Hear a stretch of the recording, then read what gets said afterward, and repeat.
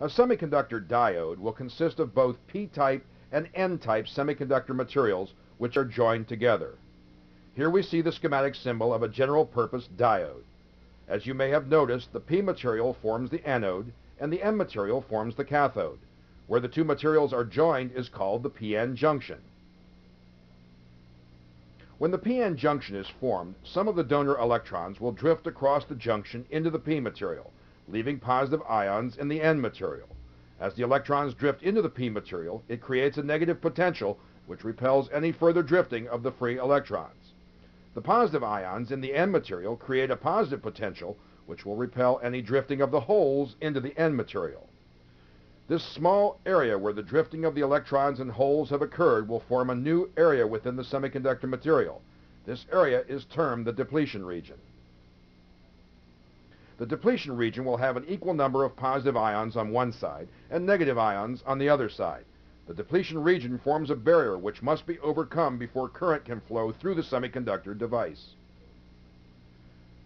For silicon-type semiconductor devices, this barrier requires a voltage of 0.7 of 1 volt before current can flow. And for germanium-type semiconductor devices, this barrier requires a voltage of 0.3 of 1 volt. It is this depletion region which makes it possible to control the semiconductor device. Semiconductor materials have majority and minority charge carriers.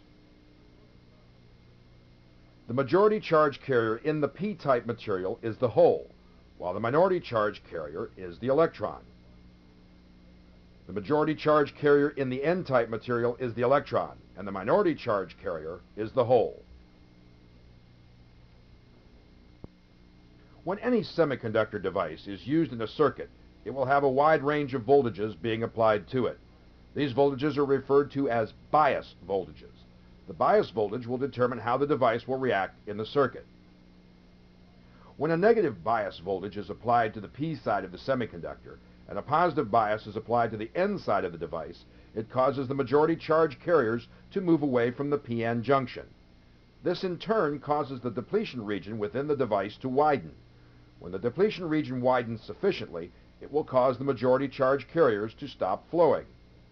This is referred to as a reverse bias condition. As you will learn later in this program, there are certain semiconductor devices that are designed to operate in the reverse bias mode. Within any semiconductor device, there will be a reverse current flow made up of minority charge carriers. As you learned earlier, the minority charge carrier in the P material is the electron, and the minority charge carrier in the N material is the hole. This reverse current is usually very small. It is typically about 1 microampere for silicon-type devices and approximately 10 microampere for the germanium-type devices. These values are based on a room temperature condition of 70 degrees Fahrenheit.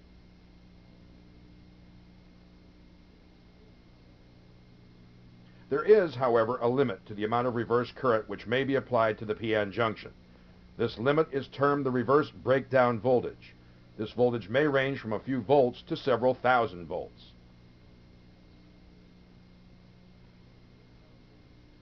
When the reverse breakdown voltage is reached, the reverse current will increase at a rapid rate, which usually results in the device being destroyed.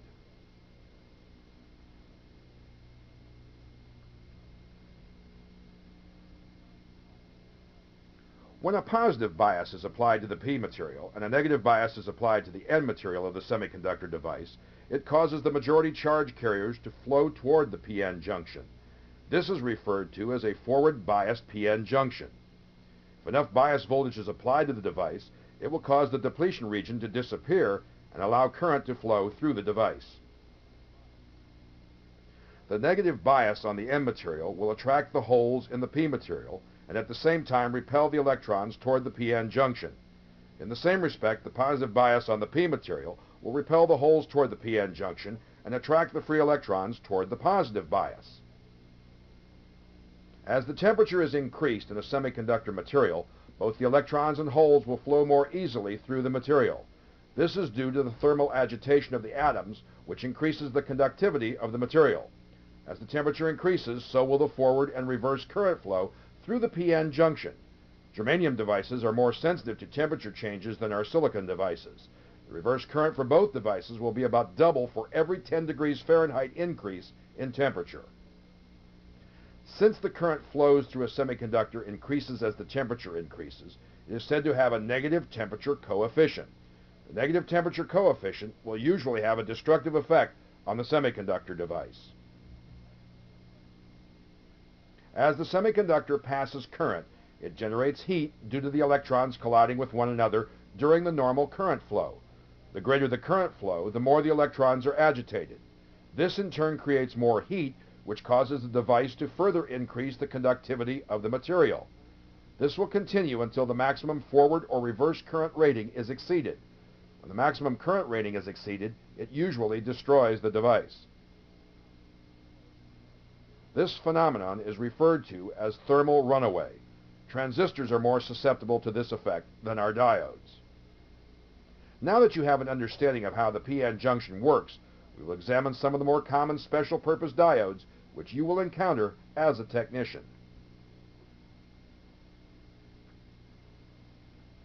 You have already seen that when an ordinary general-purpose diode is reverse biased, it will have a very small reverse current flow which is made up of minority charge carriers.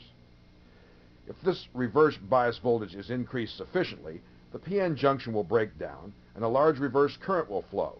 This usually destroys the device.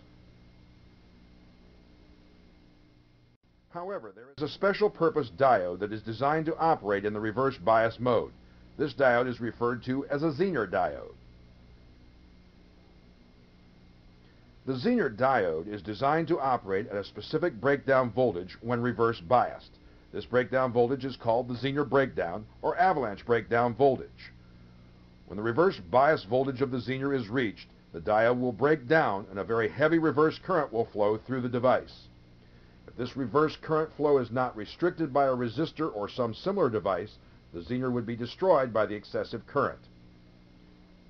Therefore, when Zener diodes are operated in the reverse bias mode, there must be a current limiting device in series with the Zener to keep it from self-destructing. The current limiting device is usually a resistor. The value of the resistor is chosen so that the Zener will operate between its threshold current and the maximum Zener current. Once the Zener avalanche is on, the voltage drop across the Zener will not change.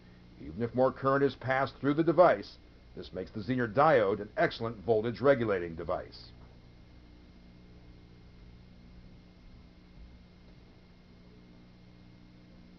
When the reverse bias is reduced below the avalanche voltage, the current will return to its off-state condition. When the Zener is forward biased, it acts as an ordinary diode. Therefore, the Zener is usually operated in its reverse bias mode. The next semiconductor device we shall examine is the tunnel diode. The semiconductor material in the tunnel diode is doped extremely heavily with impurities. This gives the tunnel diode a very narrow depletion region. As seen on this graph, the tunnel diode has a very fast response to input voltages. These devices are used almost exclusively in high-frequency circuits. Tunnel diodes may be used as amplifiers, oscillators, or as switching devices. Because of the fast response time of the tunnel diode, it requires a smaller bias voltage and a lower load resistance than do most other semiconductor devices. Tunnel diodes are designed to operate in the frequency range of 300 to 400 megahertz. The tunnel diode has a negative resistance region. In this region, the current is inversely proportional to the voltage. An increase in voltage will result in a decrease in current. Because the depletion region in the tunnel diode is very narrow, it does not constitute much of a barrier to the electron flow. A small forward bias will cause the majority charge carriers to cross the depletion region. When this occurs, the majority charge carriers are said to be tunneling through the barrier. When the tunnel diode is reverse biased, the majority charge carriers will tunnel through the barrier despite the fact that the junction is reverse biased and a substantial current will flow. The reverse characteristics of the tunnel diode is linear, like that of a resistor. When the tunnel diode is forward biased, its initial behavior is similar to its reverse bias condition. As you can see from this characteristic curve, When the forward bias is increased, more and more electrons will tunnel through the barrier, thus increasing the current. This occurs until a maximum level of tunneling is reached. As the forward bias is further increased, the tunneling effect will begin to decrease. When the forward bias is increased sufficiently, the tunnel diode characteristics will become similar to that of an ordinary diode. The tunnel diode is generally operated in its negative resistance region between the peak current and the valley current. The negative resistance region is its most important property. Here we see the Shockley diode. It is constructed of 4 layers of semiconductor material. This device is commonly used in relaxation oscillator circuits and in triggering circuits for silicon-controlled rectifiers. The Shockley diode is basically a low-current SCR without a gate. You will learn about the SCR later in this program. The Shockley diode is turned on when the anode to cathode voltage is increased to the forward switching voltage. The minimum current at which the Shockley diode will stay on is referred to as the hold current. When the current drops below this level, the diode will no longer conduct.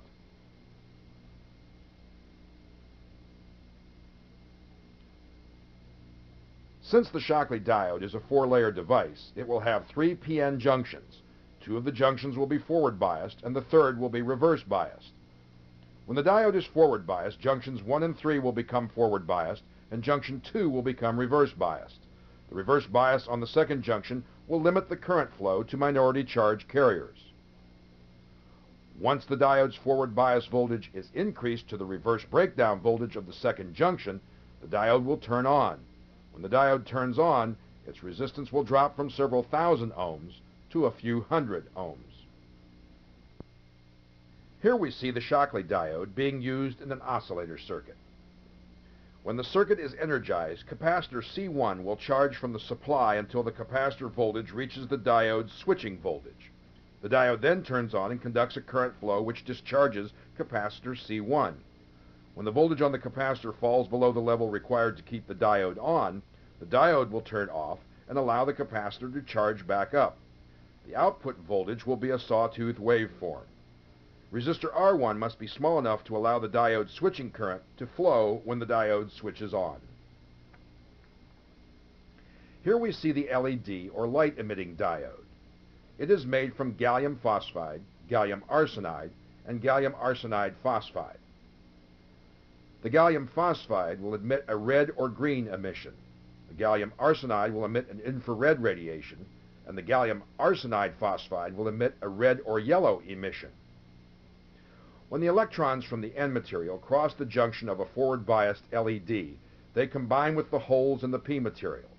This carrier recombination of charge carriers causes the LED to radiate energy in the form of light. Since the PN material is encased in a transparent casing, the PN junction becomes the light source. The relatively large amounts of current consumed by the LED are their only major disadvantage. Apart from this, the LED does have the advantage of long life and ruggedness. Here we see the varactor diode. The VVC diode is also referred to as a voltage variable capacitor, or varicap for short. Basically, the varactor diode is a reverse bias diode, and its capacitance is that of the PN junction depletion region. As you recall, a large reverse bias produces a wide depletion region. This depletion region will act as a dielectric between 2 conducting plates, which is the case would be the 2 semiconductor materials. Because of this characteristic, the varactor diode has the ability to act as a voltage variable capacitor. The primary application of the varactor diode is as a tuning device for oscillator circuits. When the diode is reverse biased, the depletion region will become depleted of majority charge carriers, which causes the depletion region to become a poor conductor. This depletion region then acts as a dielectric material. The width of the depletion region will be proportional to the applied voltage. Therefore, the capacitance of the varactor diode will be inversely proportional to the applied voltage. Before examining more complex semiconductor devices, we will quickly review the material on the diodes just discussed.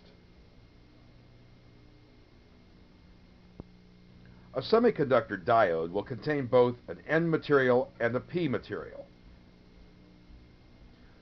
The area at which the two materials are joined is termed the p-n junction. When the two types of semiconductor materials are bonded together, a depletion region is formed. The depletion region will have a deficiency of majority charge carriers. When the diode is forward biased, the majority charge carriers are pushed toward the p-n junction, which in turn reduces the depletion region. When the diode is reverse biased, the majority charge carriers are pulled away from the p-n junction, thereby increasing the size of the depletion region. The Zener diode is designed to operate in its reverse bias condition. The Zener must have some form of resistance in series between it and the power source, or the device could become destroyed. Tunnel diodes have a very narrow depletion region. This causes the device to have a very fast response to input signals.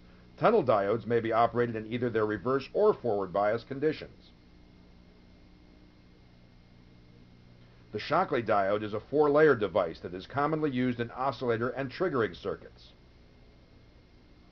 Light-emitting diodes are made from gallium phosphide, gallium arsenide, or gallium arsenide phosphide.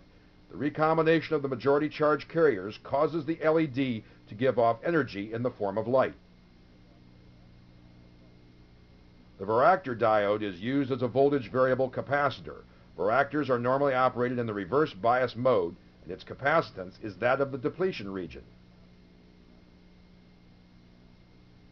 This completes review number 2. Next we shall examine some